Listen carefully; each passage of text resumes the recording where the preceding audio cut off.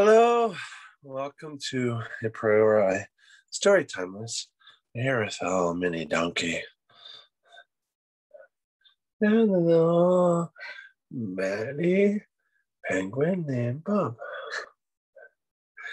Yes, this will be a very good story. It might have donkeys in it, but you might need to have a very close friend with you because not everything that happens to donkeys in stories is very good. This is A.L. Shelton's story.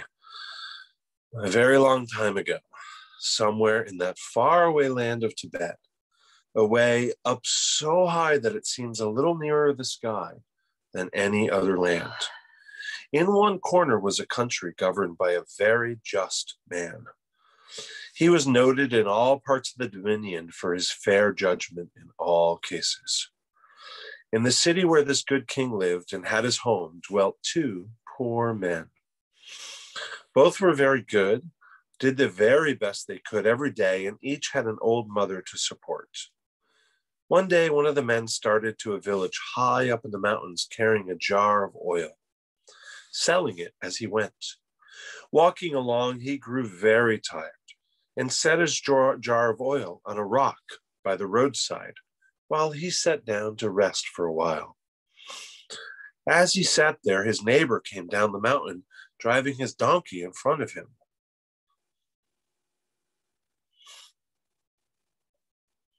There were two big loads of wood stacked one on each side of the little donkey, which almost covered him.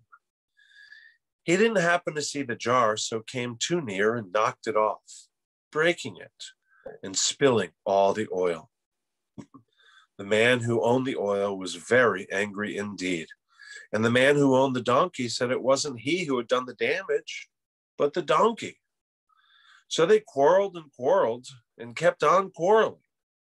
The man who owned the oil said he couldn't afford to lose it, as it was all he had in the world to sell for food for his mother and himself. And it couldn't have been his fault the jar was broken. They both went to the king, who questioned them very carefully about the matter, and finally said he couldn't see that either one was to blame.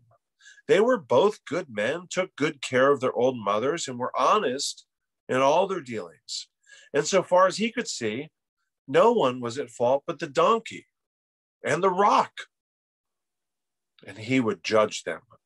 So the little donkey was chained with chains around his legs and around his neck and led into prison, while 5 of the king's men were sent out for that rock. As soon as they brought it in, he ordered it wrapped with chains and tied outside the prison door to a post.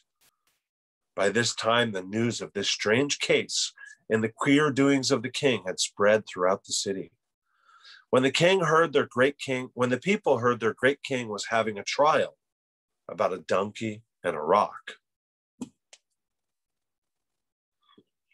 they thought, he has surely gone mad.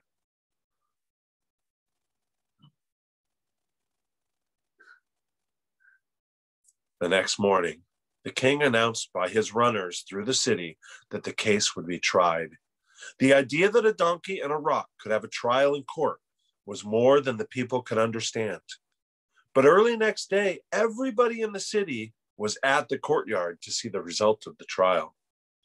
When the time arrived, the judge came, took his seat, instructed the doorkeepers to shut and lock all the gates, thus locking in everybody, and then proceeded to pronounce his judgment on the case. As you very well know, there is no law by which a donkey and a rock can be judged. Why have you all come to see so absurd a thing?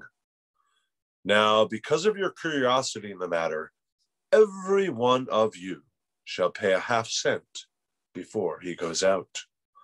The people, looking much ashamed and glad to get out, handed over this bit of money and slipped through the gate.